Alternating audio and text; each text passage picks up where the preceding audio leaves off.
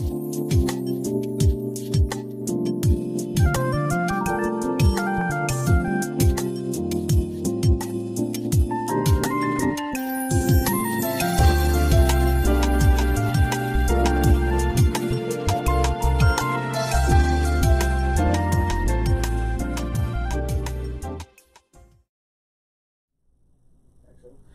morning and welcome to Unspoken. Listen, I feel a lot better than I did last week. And I thought we were going to be able to take up from where we left off last week. But I tell you what, God gave me a message, so it's hot off the press this morning. It's straight from the Holy Spirit. So let's jump into the Word of God this morning. And the scripture reference is going to be found in Proverbs 27 and 17. I'm titling this message because this is what the Lord said, the prophetic edge. Once again, the prophetic edge. And so the scripture again is found in Proverbs 27 and 17. And the word of the Lord says, as iron sharpens, sharpens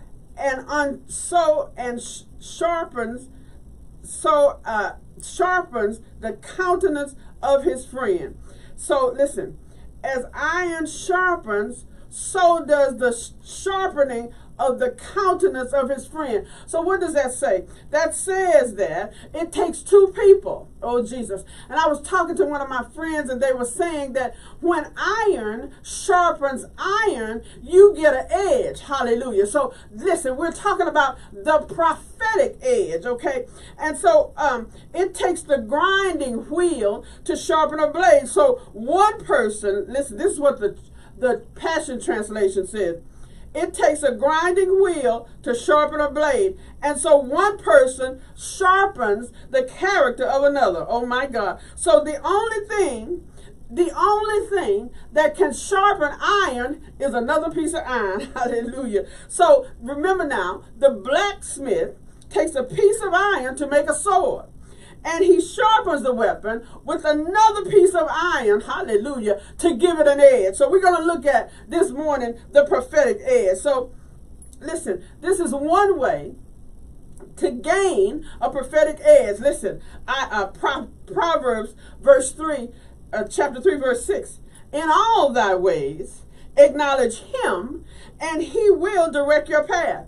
In all thy ways means a course of life. It means your lifestyle. So you have to live a lifestyle that's pleasing to God. That phrase, acknowledge him, is the is the word yada, oh Jesus, in Hebrew. And it is a verb. It means to lift up your hands, oh Jesus. So as we acknowledge him, we put our hands into his hands, and then he leads us because he is the he is the God of the universe, the God of the universe. We have our hand in the hand of the God of the universe, and the scripture says he will, not you, he will, not me, he will direct our path. So how do we do that?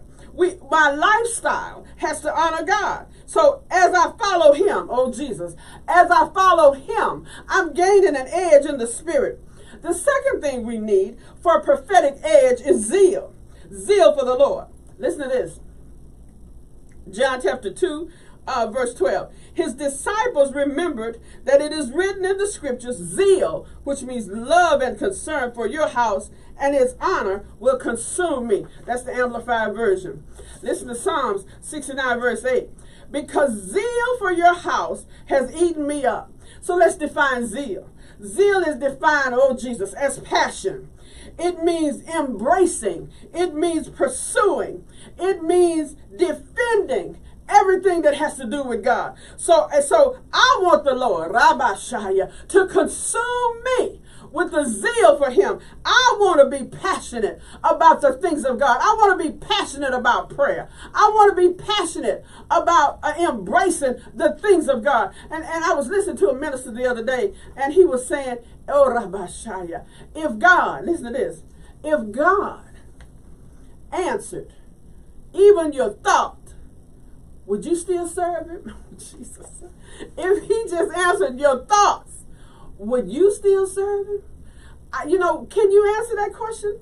If he answered every thought, because you know we got thoughts coming through our mind, would you still serve him? Because he's looking for someone that he can bless and he can pour out his anointing on, and you will still be able to serve him. Hallelujah. So that will give us, oh Jesus, a prophetic edge. Listen, the third thing needed for a prophetic edge is found in Psalms 24, verses 4 through 8. Listen what the word of the Lord says. Who may ascend into the hill of the Lord, or may stand in his holy place? He who has clean hands and a pure heart, who has not lifted up his soul to an idol, nor sworn deceitfully. Listen, he shall receive blessing from the Lord and righteousness from the God of his salvation. Verse 6. This is Jacob, the generation of those who seek him, who seek your face. And then it says Salah. So Selah, meaning just pause and think about that. Scripture says, lift up your heads, O you gates, and be lifted up, you everlasting doors, and the King of glory shall come in. Who is this King of glory? So listen, the scripture says, he who has a clean hands, oh Jesus, and a pure heart. So listen, what do we have? Oh Jesus, hallelujah. What are we having to do? What are we having to do now? We're having to use sanitizer. That's symbolic that God is looking for somebody, oh Jesus, with a clean hand, with clean hands and a pure heart. So when we look at Jacob, listen, so the scripture says, who may ascend into the hill of the Lord? What hill? He's talking about Mount Zion. And so whenever we see Jacob in scripture, we have to go back to Jacob and his encounters with the Lord. And Jacob had encounters with the Lord that he was able to see the glory of God. He was able to witness the presence of the Lord. Oh my God. So this Jacob, this generation of those who seek him will always have a prophetic edge. Listen. So listen, this is powerful. In Genesis, when it was nearing time for Jacob to leave the house of Laban, you're going to have to go and read it. Listen. God gave Jacob a strategy. And the strategy, because Laban didn't want him to leave, because of Jacob, Laban's house was being blessed. So Laban didn't want him to leave. But God, gave him a strategy.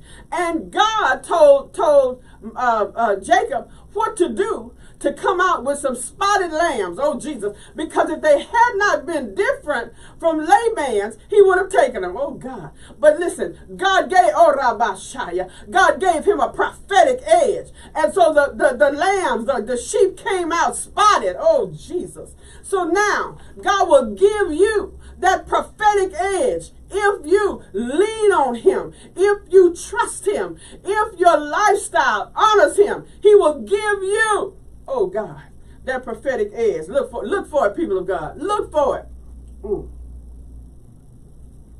Look for it. It's on the way.